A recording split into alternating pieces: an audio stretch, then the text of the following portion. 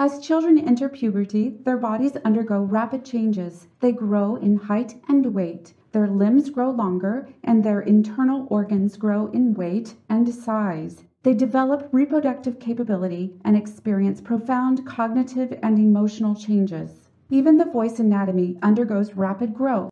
Intricate cartilages, muscles, and tissues of the larynx or voice box increase in size and weight. The male larynx grows dramatically in circumference, bigger around, whereas the female larynx grows most significantly in height. Vocal folds, which reside inside the larynx and vibrate to make sound, grow in length and thickness. This rapid growth causes a child's voice to begin to change. The child must learn new muscle coordination for speaking and singing. The male voice change is a fairly well-known phenomenon. Let's look more closely at the female adolescent voice change. Upon adolescence, the female speaking voice lowers slightly in pitch, and it may sound husky or hoarse. Occasionally, it may even crack. The singing voice changes as well. Initially, the voice range becomes larger. Girls find they can sing a little higher and a little lower than in their childhood. But around the time of the first menstruation, adolescent females temporarily lose access to some previously comfortable singing notes,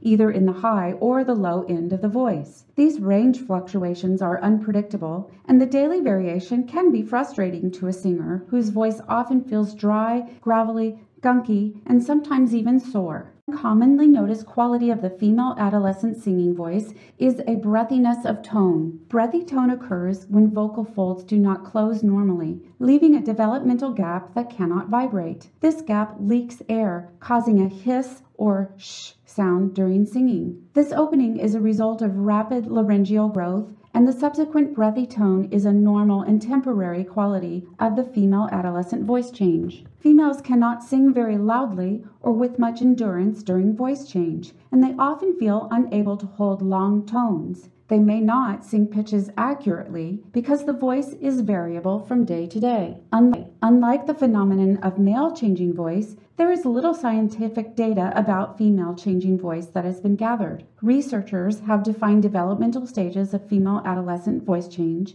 but the stages are not sequentially predictable. The duration of voice change extends across multiple years, and the symptoms differ for every singer. Voice change symptoms are a normal part of development, and they are temporary. Adolescents are encouraged to maintain healthy singing practices and to keep singing.